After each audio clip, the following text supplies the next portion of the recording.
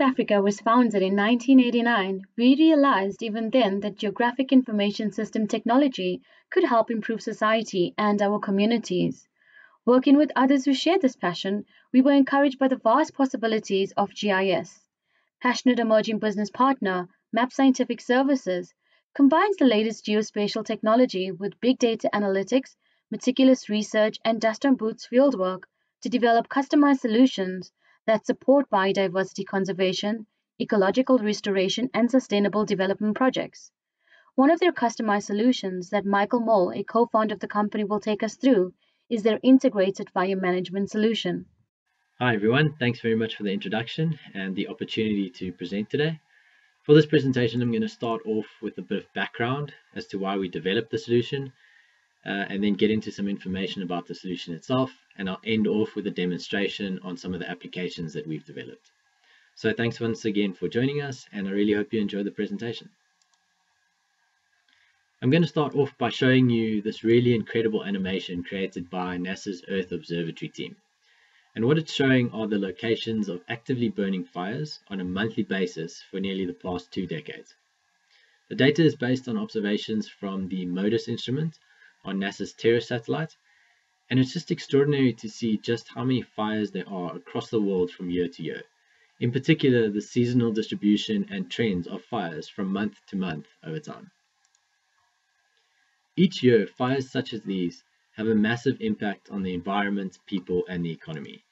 The scary thing is that the data suggests that due to climate change, changes in extreme weather events, and increasing human populations, more and more people and places are going to be affected by fires than ever before, with the impact and reach of fires increasing significantly. And these impacts have become very apparent in recent years. Take, for example, the recent Australian bushfires.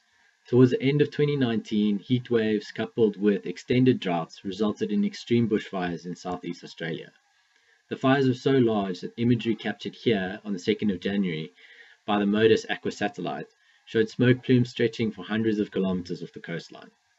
The fires impacted almost 11 million hectares of land, destroyed close to 6,000 buildings and almost 2,000 homes. So what's happening here, closer to home in South Africa? Well, fires cost the economy almost 3 billion rand every year. In the Free State alone in 2019, almost 150,000 hectares was lost due to fault fires.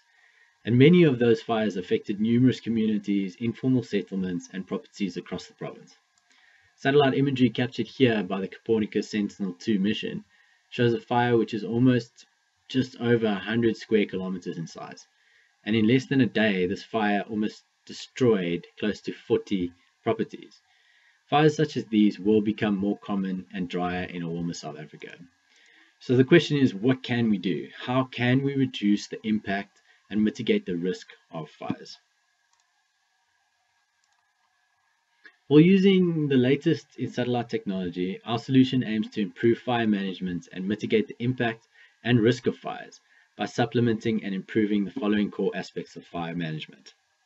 First of all, the ability to detect fires and assess the impact an active fire may have on the ground. Secondly, by supporting fire statistics by generating data and tools to report on where, when, how big, and how often fires occur. And lastly, developing systems to integrate planning and ultimately prevent fires from occurring. So focusing on these core principles, we have put together online applications that can be customized for our clients' needs, specifically relating to detecting active fires, analyzing burn scars, reporting on fire statistics, and facilitating planning and fire prevention. So these applications can be catered for our multiple users, including fire protection associations, fire and disaster management services, insurance companies, government departments, or private industry. I'm now going to demonstrate some of the applications of the solution, and I'm going to start off with our fire detection applications. Right, so here we have a view of one of our detection dashboards, and these can be customized to suit our clients' needs, but in summary, what we are showing are near real-time data of thermal anomalies picked up by VIRS and MODIS instruments at 3-hour intervals and supplemented with extra location data. The dash allows viewers to assess potential active fires displayed in the map. So for example, over here in this view, the data is showing points detected in South Africa, and there are a total of 453 anomalies that may be associated with fires occurring on the ground. For each of the points, we have time associated with them, and these are displayed over here in the graph below, or as specific time periods that can be filtered. We also have regional data associated with each point. So in this example, we can see that majority of the points are occurring in the province of Mpumalanga. Other data of interest is, for example, the distance of each of the points from the nearest populated place. So in this example, majority of the points are occurring within 5 to 10 kilometers of a populated town or city. We can also look at the percentage of points that are covering specific land classes. In this example, 31% of the data is occurring within or on top of natural wooded land. Of course, this gives us the ability to filter the data down further. So if we're only interested in looking at what's taking place in Mpumalanga and breaking it down further by how many fires are occurring by district, we can. We can also even look at only fires that may be occurring within natural grasslands, say for example. And here it tells us that there are 21 points occurring on natural grasslands. By zooming into specific points of interest, we can assess the risk or impact of those fires even further. In this example, I've zoomed into 2 points located in the province of Mpumalanga, and we can see that the closest place they are occurring to is a town called Kriel. The distance to Kriel is approximately 3 to 4 kilometers, and we can also see the property that the fires are occurring on. We can assess the landscape itself even further by viewing different layers. These layers include the national land cover, so we can assess the land cover surrounding the points of where the points are occurring. We can also view the latest sentinel imagery captured within the past 5 days of the landscape. Because of this, we can also have a look at NDVI as well as moisture index levels within the properties itself. Information such as this is valuable to assess the risk that the fire may have on the ground. Other forms of layers that we provide is weather information as well as fire danger index. The fire danger index depicted here in the map is a representation of conditions on the ground which may be conducive for fires occurring. Right, that's it for our live fire dashboard. Next, we're going to move on to reporting and statistic applications. So the applications for reporting and statistics are founded on post-fire burn scar analysis. For every fire that occurs, a burn scar is left behind, which represents a significant change in vegetation. So what we do is we generate a data layer by automatically mapping burn scars every 5 to 10 days after they occur, using high-resolution satellite imagery. This produces polygons with extra supplemented data. So what this means is that for every burn scar, we can get associated data such as size of the fire. In this case, the fire left behind a scar of about 105 square kilometers in size. We're not only producing burn scars for large fires, but also small ones as well. Here we have an example of a burn scar less than a hectare in size. Because of our ability to map such small fires, we're also able to identify control burns. In this example here, we've identified a fire break occurring alongside a main road. So using this approach, we've essentially generated an accurate database of burn scars across South Africa that is updated every 5 to 10 days. This allows users to zoom into a specific area of interest.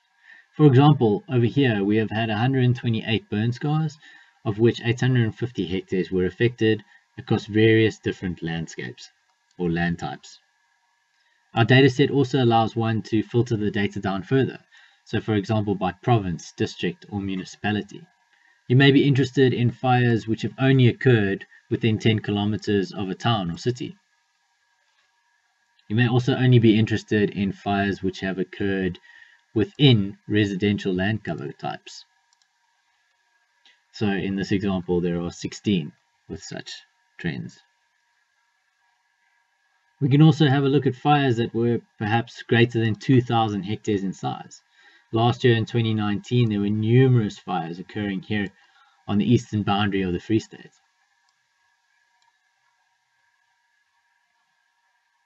Once the data has been filtered down appropriately, we can then generate reports on the data. And these can be accessed over here using our report generating tool. We have various types of reports that can be generated, right down from a basic burn scar report all the way to a summary at the provincial level. The most basic of reports that we can generate is a burn scar report. So one simply only has to select the fire of interest and then actually follow through with the report itself. Now what that generates is a actual map of the fire, the burn scar itself, the information associated with that fire, and the total area that had been burnt. One may also be interested in assessing the impact that a specific fire may have on specific properties. In this case, one can use the farm property summary report to investigate the actual impact that fires may have had at the property level. A report is generated showing a map of the actual fire, but in this case it also highlights the farm properties that were affected. In this case, 45 farm properties in total, and a breakdown of those farm properties, including the names of those properties, as well as the amount of area that was lost to the fire itself. Right, so other reports or summaries that may be of interest to fire management that can be generated using our application are regional summaries. In this example here, we've summarized the number of fires as well as the area burnt within a specific district of the Free State. And here is a summary of all those fires as well as the statistics related to each of those fires. Other reports that may be of interest include specific areas of interest. Over here we generated a report on the number of fires as well as the area burnt within a 5-kilometer radius of a specific cell phone tower. Overall, we've provided a complete application to extract accurate data on fires and burn scars that provides a vital backbone to fire management. Next, we move on to our tools and applications for fire prevention and planning. By collecting data on where, when, why, how many, how big, and how often fires occur, we provide the opportunity for fire management to not only assess impact and inform stakeholders, but also plan and coordinate actions towards preventing fires.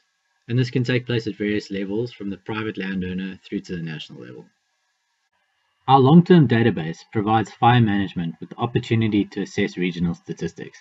For example, how many fires have occurred or where those fires have occurred. We can also assess when fires are occurring or how large the impact of those fires are. In this example, the majority of fires occur in June in the Free State, but the highest impact or highest area lost takes place in the month of October. This allows one to identify potential areas of high risk of fires or the impact of fires, or even take it a step further and identify communities which are most at risk due to fires. By doing so, we can then plan and implement the correct prevention strategies for fire management. And by collecting data at the property level, we can also assess the success of those prevention strategies and even regulate and enforce fire management with farm owners directly. Overall, these tools provide for powerful information for fire prevention strategies. Right, so that brings us to the end of our presentation. I think I'm just going to end off by reiterating that we know the impact of fires is going to increase in the future. By incorporating all three aspects of fire detection, statistics, and prevention strategies, systems such as ours can reduce the impact that fires are likely to have. Brilliant, thanks very much. I hope you really enjoyed the presentation. Thanks so much for listening, and feel free to contact us anytime or check out our website. Thanks very much. Cheers.